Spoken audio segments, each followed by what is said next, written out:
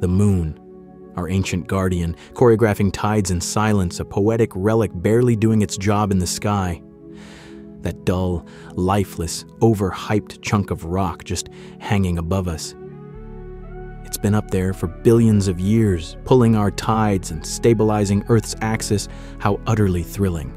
Sure, it made life on Earth possible, but let's be honest, it's basically a celestial freeloading roommate just sitting there doing the bare minimum. So, let's shake things up. Let's swap out the moon for something more dramatic. Enter Mars, our new planetary neighbor turned cosmic menace. It brings stronger gravity, violent tides, and the potential to destabilize Earth as we know it.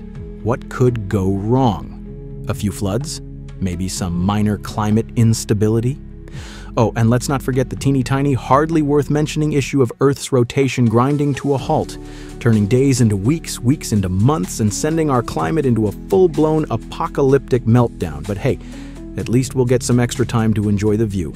All right, since we're making bold cosmic swaps, let's put the moon and Mars in a head-to-head battle using cold, hard scientific data. Because why not humiliate the moon while we're at it? The moon is a pitiful 3,474 kilometers in diameter, barely a quarter of Earth's size. Its mass? A measly 1.2% of Earth's. Honestly, it's a miracle it even has any gravitational pull at all. With Mars, now we're talking. At 6,779 kilometers in diameter, Mars is nearly twice the size of the moon and 11% of Earth's mass. In other words, an actual celestial heavyweight. The moon gravity so weak, 1/6 of Earth's, that astronauts practically moonwalk by accident. It's basically a zero-gravity playground.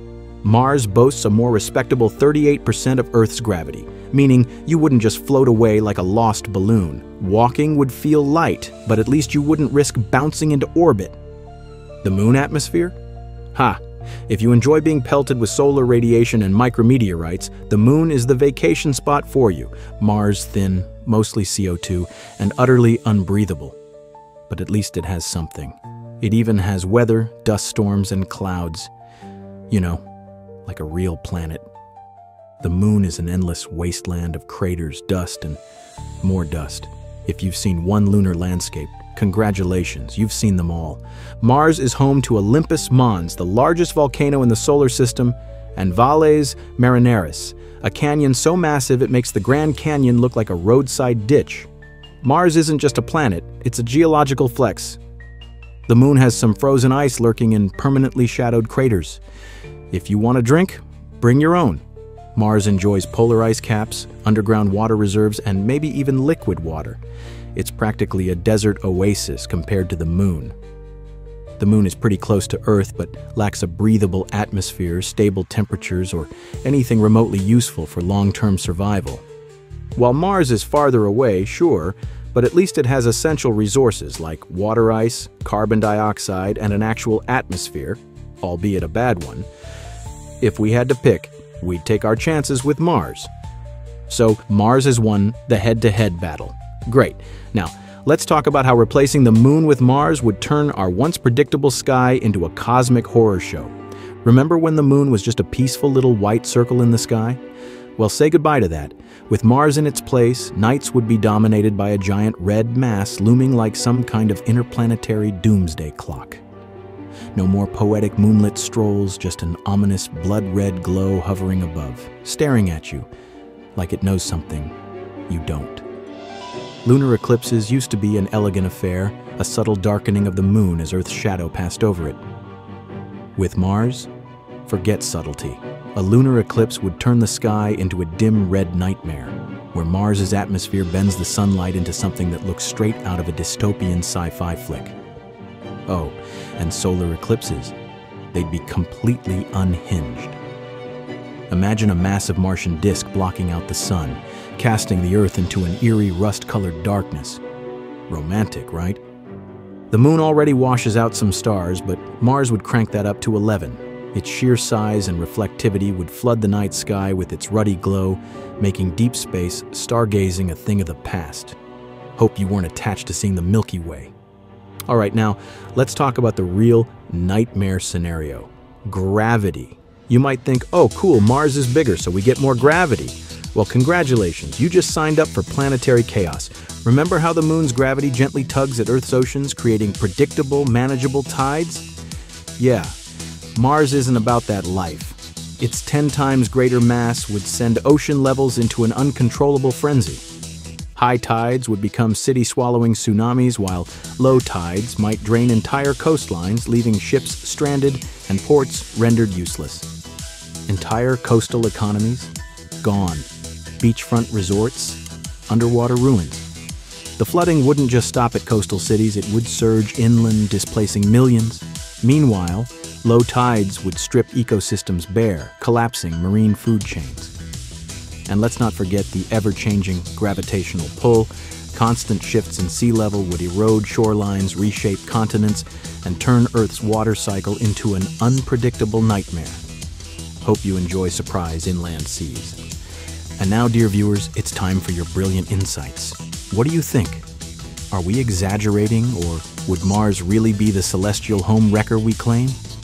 Maybe you have a genius plan to fix these catastrophic tidal nightmares. We're sure the scientific community is dying to hear it.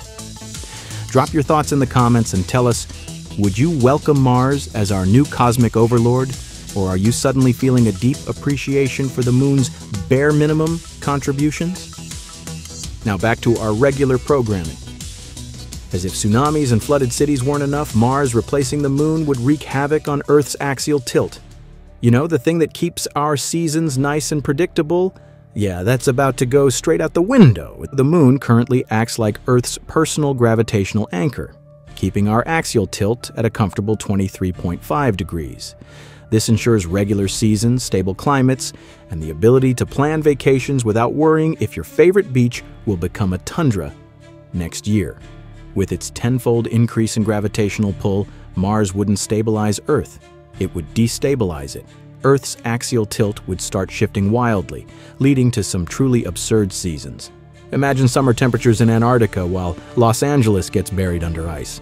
One year, the tropics could experience snowstorms, and the next, the poles could be basking in 30 degrees Celsius heat. Basically, Earth would become a spinning disaster wheel of random climates. Without a stable tilt, ice ages could come and go like bad reality TV reboots. Farming would become a nightmare. Ecosystems would collapse, and migration patterns would turn into mass extinction events. Humanity? We'd either adapt fast or start investing in underground bunkers.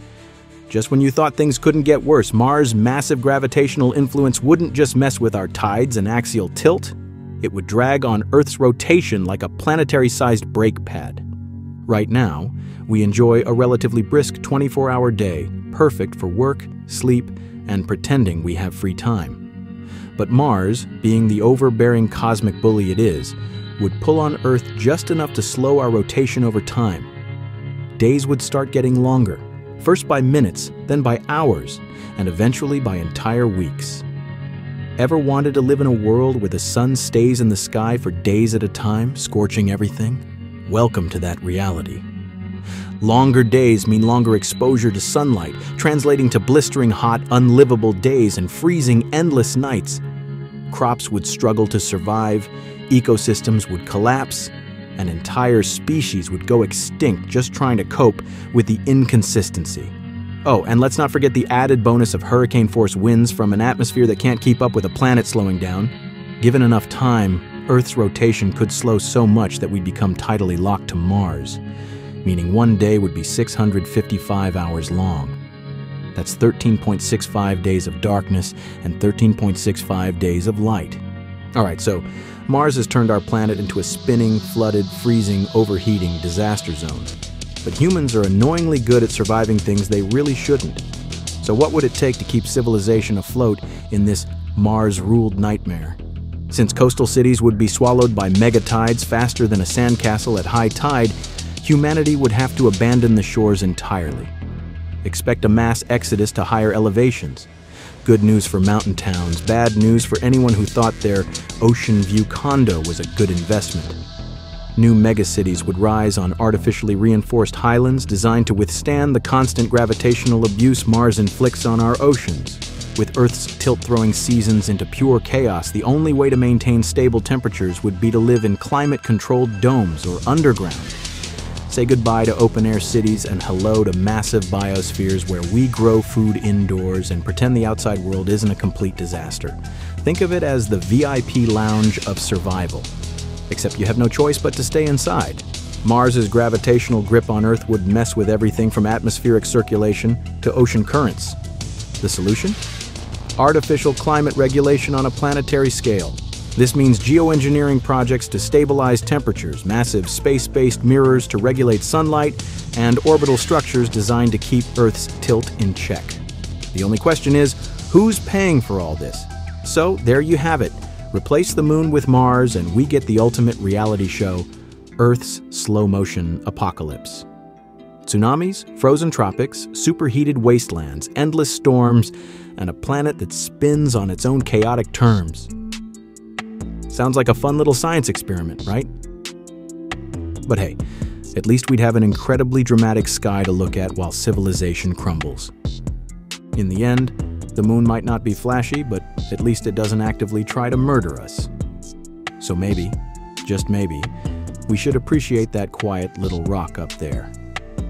Hit that like button, subscribe for more catastrophic what-if scenarios, and let us know what other completely unhinged disasters you'd like us to mercilessly dissect next. Who knows? Maybe next time we'll explore what happens when the sun decides it's had enough of us and just casually expands into a red giant roasting Earth like a marshmallow over a bonfire. Or maybe we'll discuss what happens if gravity just stopped working one day. Either way, you won't want to miss it.